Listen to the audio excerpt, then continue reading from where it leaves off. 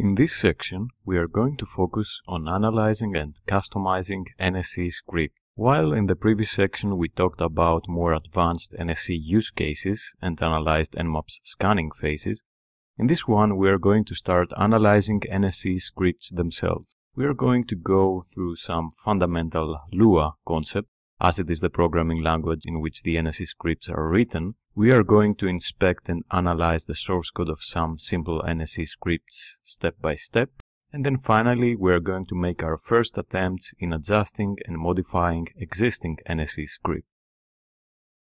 In this video, we are going to jump right on inspecting a very simple Nse script while explaining any Lua concepts we might encounter. Learning by example is the approach we are going to follow, and we are also going to learn about the Nse script format and structure. The script we are going to inspect is SMB version 2 enabled, which is a very short script for checking whether or not a server is running the SMB version 2 protocol. So let's go ahead and inspect the Nse script. Nse scripts are comprised of a bunch of descriptive fields, a rule defining when the script should be executed, and an action function containing the actual script instructions. The first thing you notice on an Nse script is its requirements on existing libraries. In this case, the script requires the Nmap, SMB, string, and standard Nse libraries. The actual Nse libraries reside on the nslib directory. You can see the SMB and standard Nse libraries exist on this directory, while the string library is a reference to standard Lua library. The Nmap Nse library is an interface with the Nmap internals. Then usually follows the description field, which is a summary of the script's main purpose and usage. Lua uses two hyphens to signify a command, starting from there until the end of the line. At this point, we should make clear that Lua is a dynamically interpreted scripting language and that it is recognized as a fast, flexible, portable and small, easy to learn, and overall quite powerful language. It is also quite safe because you have to try really hard to cause memory corruption, and that usually happens when you introduce C code in it.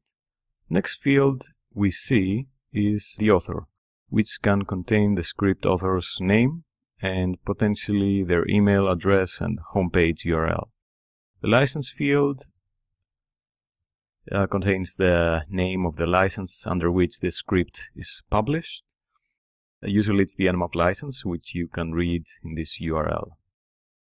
A very important field is the categories one, which defines one or more categories to which the script belongs. They can be in any order.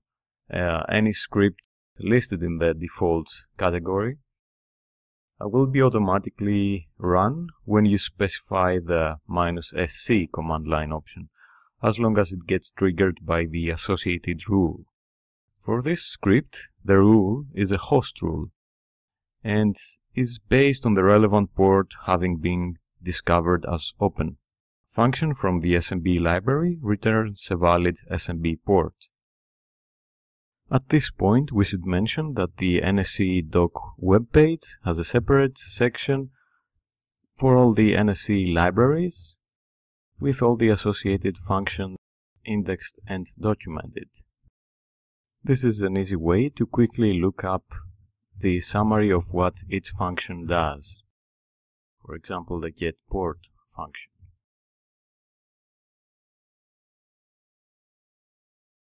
This port can be either 445 or 139 on TCP or 137 on UDP.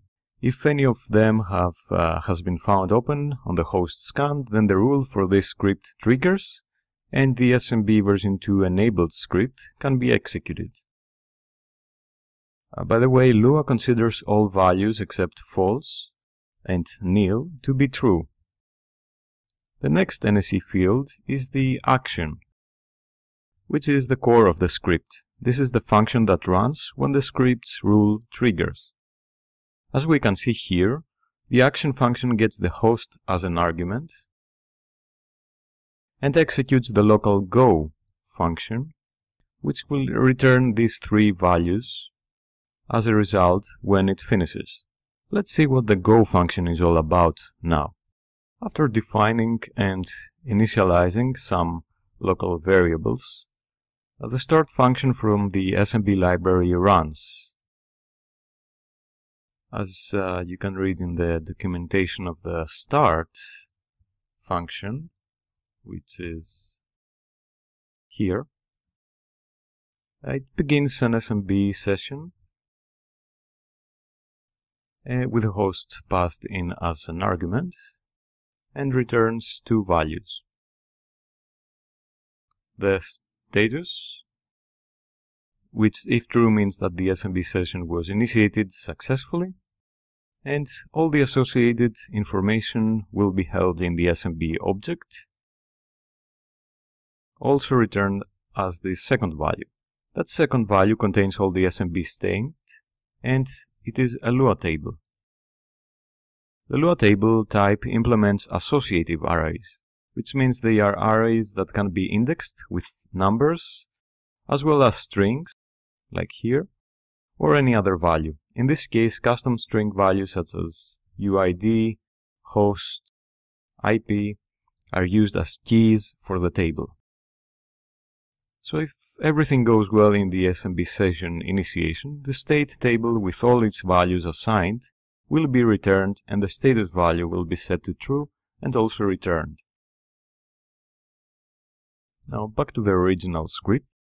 We now have the table returned in the local variable SMB state here, and we move on to the second invoked function from the SMB library, which is called negotiate protocol. This takes two arguments, the SMB state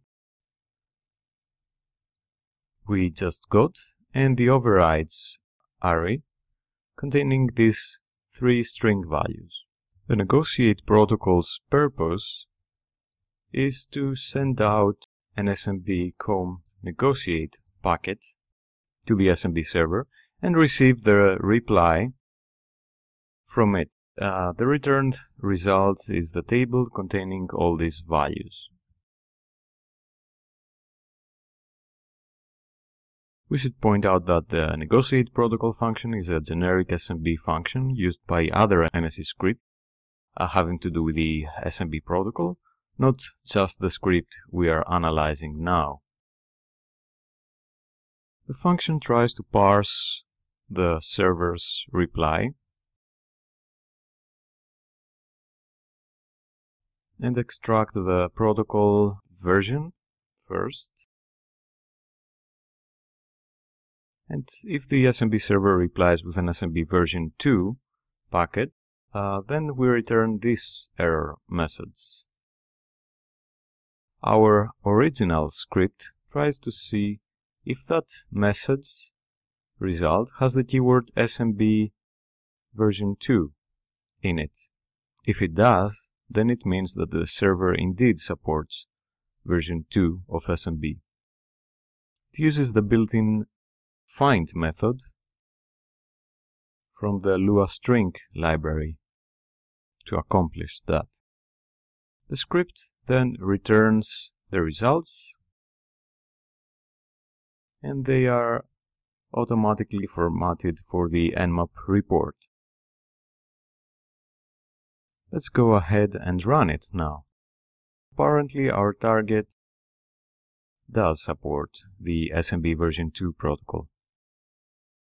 Before moving on, make sure you also visit the official online documentation, as it is a very good reference for the Nse script format. In this video, we gave a quick start tutorial on some fundamental Lua concepts while examining a simple Nse script and its structure.